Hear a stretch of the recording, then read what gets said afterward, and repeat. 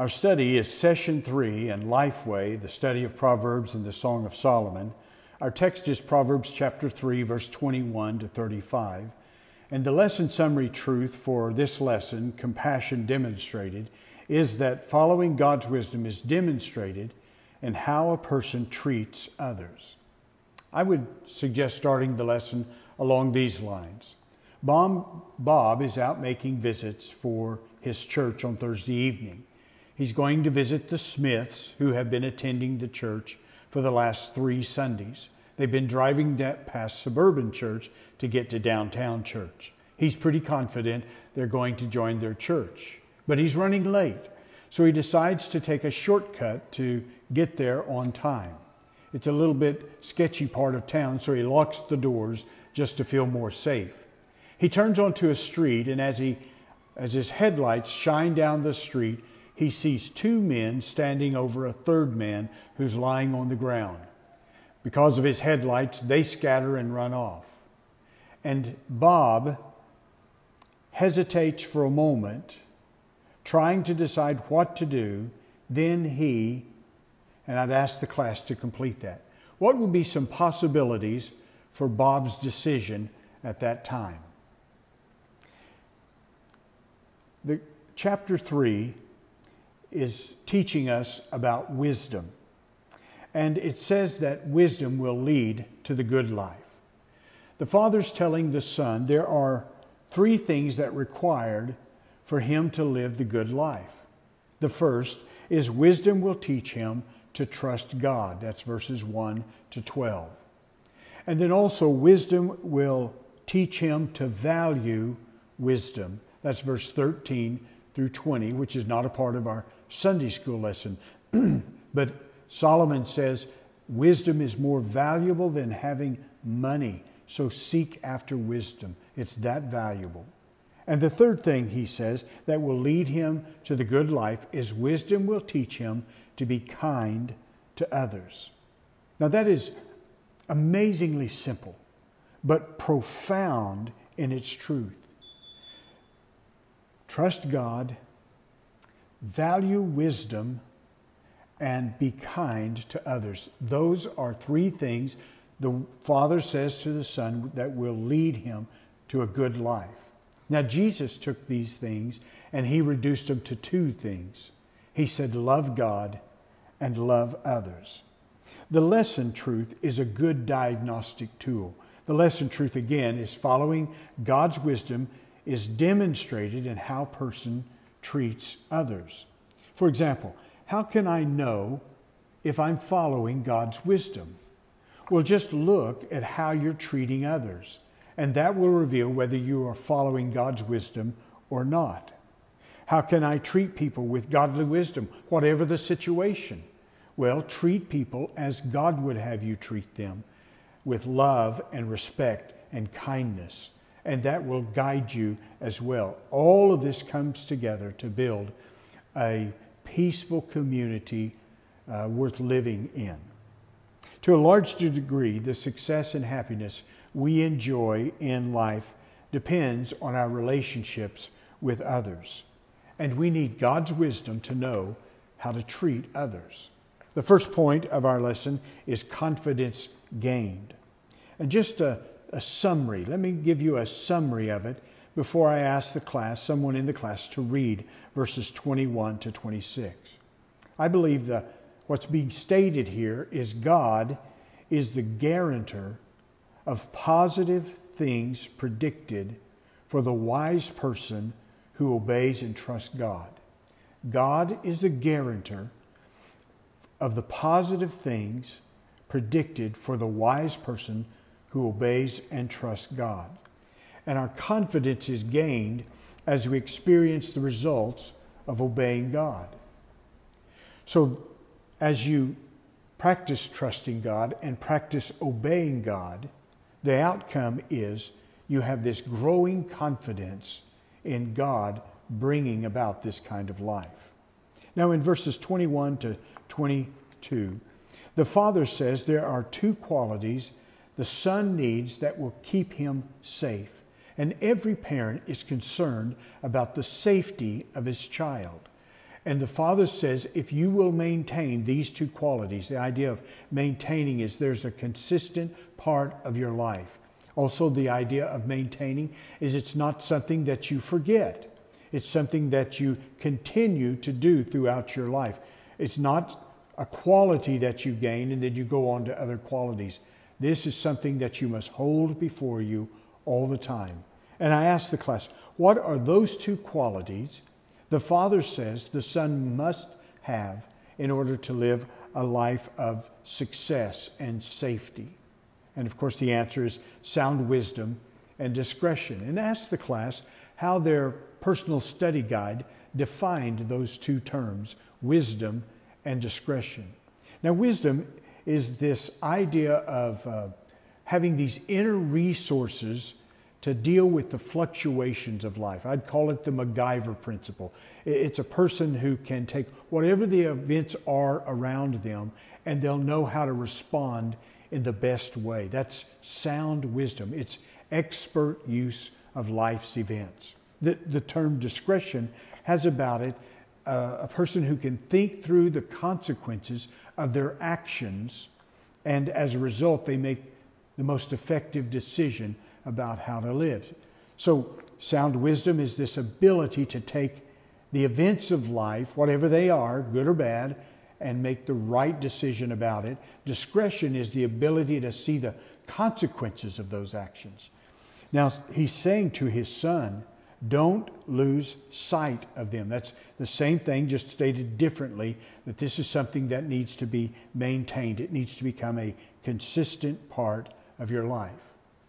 I don't know of any other way, at least it's the simplest way, to maintain sound wisdom and discretion are just the simple, regular disciplines, spiritual disciplines. Things like reading the Bible brings you back to this idea of sound wisdom and discretion. Consistent times of prayer in relationship with God as His Spirit speaks to you. Regular church attendance and attending Sunday school. Those are ways in which the Holy Spirit uses to help us to maintain sound wisdom and discretion. People who do not keep those kinds of regular, consistent spiritual disciplines are the ones who seem to step away and lose sight of these things. He provides motivation for his Son in verse 23 through 25. And I would, again, ask someone in the class to read those verses and then say, how could we summarize this? What is it that the Father's really driving at in this? He's talking about during the daytime, wisdom will help you not to stumble, not to fall, not to have failure. At nighttime, you won't be afraid. There's a sense of security when you're at your most vulnerable. He talks about in verse 25, sudden danger when the tragedies of life fall upon you. Sound wisdom and discretion will help you during those times to make the best decisions in the most painful experiences of life, which we all will go through. So what is it? What is it that the Father is saying to this Son? What's the motivation for maintaining sound wisdom and discretion? I would suggest to you that one of the things he's saying is, Son, when you face the challenges of life, and you are going to have challenges in life, sound wisdom and discretion will keep you safe and keep you confident, where you're not fearful, where you're not concerned and anxious about these things. You have a confidence in your relationship and your security found in God. Now, verse 26, he gives the reason for this confidence to be gained. And again, I asked someone to read that. And what he is saying is the Lord is the one who provides for your protection. For the Lord, and notice the word Lord is capital letters, which talks about Yahweh, the covenant-keeping God. The Lord will be your confidence and will keep your foot from the snare.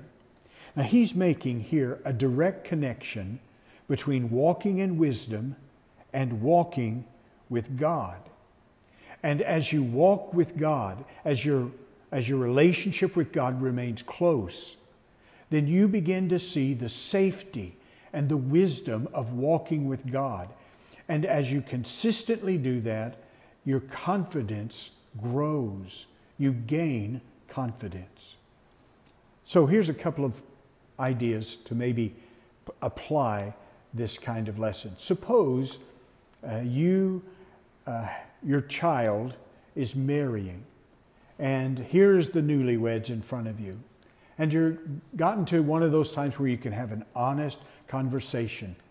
Now you're far down the road from being a newlywed, and you know the fluctuations of life that can occur between those first days of marriage and those days later when you're sending your children out into the world. There's lots of things that happen there. Lots of good things, lots of painful things. And so how would you use this passage to counsel those newlyweds, to say that you don't need to be fearful of the scary things in front of you? And there probably are some scary things. Things like a loss of a job, or there might be health issues that come, or there might be difficulties in the raising of children, heartbreaking things.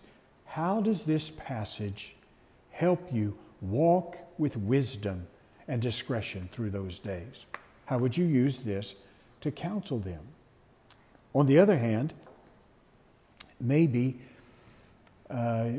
you're a retiree, your class is retirees. How would retirees talk to middle-aged adults using this passage? And my point is I'm just trying to say this does prepare us to understand that we can move forward into a future of uncertainty with confidence. And it's rooted in your relationship with God. And that's what gives us sound wisdom, and that's what gives us discretion, discernment. Now, our confidence in God and His ways is critical when it comes to treating others. If you are sound and secure in your relationship with God, that has a tremendous impact on the way you're going to relate with other people. You're not so threatened by their responses to you. You don't necessarily have to defend yourself. You don't necessarily have to come back with them in the same way they came with you, because they're not the ones that give you your confidence and security. Your confidence and your security is in God. That has a huge impact on the way you treat others. So the second point of this lesson is kindness expressed, verse 27 to 30. Following God's wisdom is demonstrated in how a person treats others. And when someone's following God's wisdom, they treat people with kindness. The Father tells you what to do in verse 27 to 28, and the Father tells the Son what not to do in verse 29 to 30. So ask someone to read verse 27 to 28, and then I just simply ask, what is the Father talking about when He says good? Don't withhold good from the one to whom it belongs. What's the good that He's talking about? And it could be a number of things that the class could be talking about. Could be money. Could be that this is a laborer. He's worked for the day and he deserves to be paid. They were paid every day and that day and time. It could be expertise and a skill that your neighbor needs from you. It could be physical aid. It could be tools, for example. And of course, in our context, in the days that we're experiencing, it could be justice. Don't withhold justice from your neighbor when he deserves it. How does the story of the Good Samaritan illustrate verse 27 through 28? And ask the class to discuss that. A group I think that needs kindness expressed in our day are police officers. In our church, we have 2 young men who are on the police force in our community. And this morning when I came to prayer meeting with a group of men, a police officer was sitting in our parking lot, and I went over and introduced myself and asked him how we could pray for him. And the police officer said, if you don't mind praying for our department. It's a little bit difficult morale's a little low. He said, I think we have a good police department. We work real hard at trying not to commit some of the things that have been happening in the news. But he said, our men are pretty discouraged right now. And I assured this officer that's exactly what we would do. And I'm sure he's expressing how these two young men in our church. So I'm going to give my class cards and ask them to just jot a note or a prayer or a scripture verse to these two men. And then I'm going to collect them and I'll put them in envelopes and give those to the families. I don't want to mail them out to the men. They may feel a little bit vulnerable that way. But just as a way to express kindness. That's an idea for my class. In I asked someone to read verse 29 to 30. And then I just simply say, would someone tell us who's the best neighbor you ever had? And maybe if I'd solicit one or two responses there. And then I'd ask, who's the worst neighbor you ever had? And again, select one or two, maybe three if there's time, the worst neighbors. And when they're describing the worst neighbors, then I would use that to look at verse 29 to 30 to see if what they're describing can be found in the things that we're not supposed to do. This word plan, don't plan any harm, is an interesting word. It literally means to cut with a plow. It was describing plowing a field or cutting metal. And when it was applied to thinking, it's the idea of clearing away the fog, to use another metaphor, so that you could clearly plan an action. But of course, in this action, it is evil. So someone who's making a plan to do harm to their neighbor. He said that is not expressing kindness. Sound wisdom and discretion acts towards others so that it produces peaceful community living. That's the whole idea that's happening, I believe, in these verses about kindness expressed. When you do this, it has an outcome. It produces peaceful community living. Foolishness disrupts peaceful community living. And all you have to do is turn on the evening news to see the foolishness that's disrupting communities in our day and time. Now, the lesson summary statement seems to be very sound wisdom for our day. Listen to it again. Following God's wisdom is demonstrated in how a person treats others. Lastly, blessing secured, verses 31 to 35.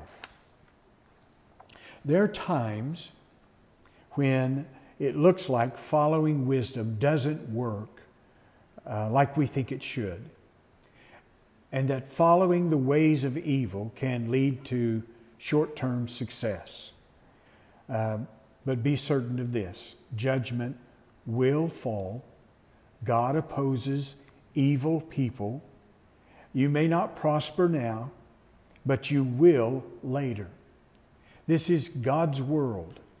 And if you believe that this is God's world, then the right decision, the wise decision, is to believe the promises of God, that He will keep His promise, and follow the ways of wisdom. Because it is God's world, your blessings are secured. I'd ask the men, as we read through this, I'd like for the men in the class to find the descriptions of the wicked and what are the consequences of their life. And I would write these on the board. As we read through it, I'm asking the women, would you find the descriptions of the righteous? And what are the consequences of their decisions? And then I'd put those on the board, because what I'm wanting to set up is this tremendous contrast that is shown in this text about the blessings secured. Let's just look at some of them. For the devious, for the violent and the devious, in verse 31 and 32, it says they are detestable to the Lord. It's the strongest way he could write about God's rejection of these people. Other versions use an abomination to God. And yet, the one who is upright is a friend of God. And that word friend literally talks about two people sitting close together. Some translations use the word secret. God will share his secrets, but it's the idea of two people in intimate conversation with one another. Now look at the contrast of that. For the devious, that's someone who takes the wrong path. This person is rejected by God. It's strongly rejected by God. But for the upright, that's the person who takes the right path. What is the consequence for that person? He becomes a close confidant with God. Can you think of any greater contrast than that? He goes on to say in verse 33, the Lord's curse is on the household of the wicked. The idea of a curse is the withdrawing of God's presence and power and leaving a person bound in whatever the choice is that he's made. A curse represents the judgment and the punishment of God upon a household. And then the word blessing refers to the goodness of the Lord. So the Lord's curse is on the household of the wicked, but his blessings on the home of the righteous. Can you imagine again this kind of opposite? Here's one household who God in a sense has evacuated, in the sense that he's removed his blessing, he's removed his power, he's judging and punishing that house. And over here, here's a household he was pouring good upon. And notice that it's plural, it's household and it's home. And that is just simply to say an individual believer's, or an individual's behavior has repercussions for those around them. And we've seen many, many examples of that. But do you see the strong contrast that's being made? And then in verse 34 and 35, there's the mocker and the humble. And the fool, he says, he holds up to dishonor. This word holds up is a worship word. It's talking about a sacrifice. And what he holds this person up as an offering of shame to the community. Can you imagine that? Well, he states them in such a definite way that he wants the son to understand their properties may be more valuable than yours. Their homes may be nicer than yours. Their health may be better than yours. Their bank accounts may be larger than yours. But understand, son, a divine curse hangs on their life. And just as sure as God will bless the wise, he will bring judgment on the unwise. If we believe that wisdom will make good on these promises, then by all means pursue wisdom. And pursuing wisdom ultimately means you're pursuing the presence of God, the person of God. The way I intend to close the lesson is I'm going to give my class a coin. This happens to be a nickel, what I have in my pocket. But I'm going to give them a coin and point out that the coin represents that before us we have two choices. We can either choose, say, heads, which would be choosing God's way, or tails, which may be choosing to go our way. And what I want them to do with this coin is to put it somewhere where they'll see it this week and to remember this choice. Now here's what's going to happen. Sometime, maybe soon, maybe later, someone's going to do something and it's going to hurt you. It's going to make you angry. It's going to wound you. Now you have a choice. Now it may be that you're the kind of person that when that happens, you respond in fear and you just separate yourself from the person. You pout. You withdraw. That's not necessarily God's way of doing things, you know. The other person may be someone that you pounce. You come right back intending to wound and hurt the way you were. And that's not necessarily God's way of reacting to. You have a choice.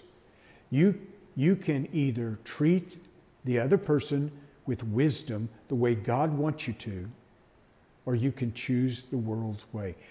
And what I want you to understand is the choice to follow God's way is going to build community. It's going to build peace in that relationship. Now, that may mean a very straight, hard talk, but you treat people with wisdom, and the potential outcome is community. You choose not to go God's way, it's disruptive of community. The other thing is, the blessing that's waiting for you is enormous. God will bless your efforts when you treat people in the way of wisdom. It's a wonderful lesson, a powerful lesson that causes us to be more dependent upon God for His strength, for His wisdom, for His guidance. And this is what you want for you and your class. God bless you. May God use you as you teach His word this Sunday.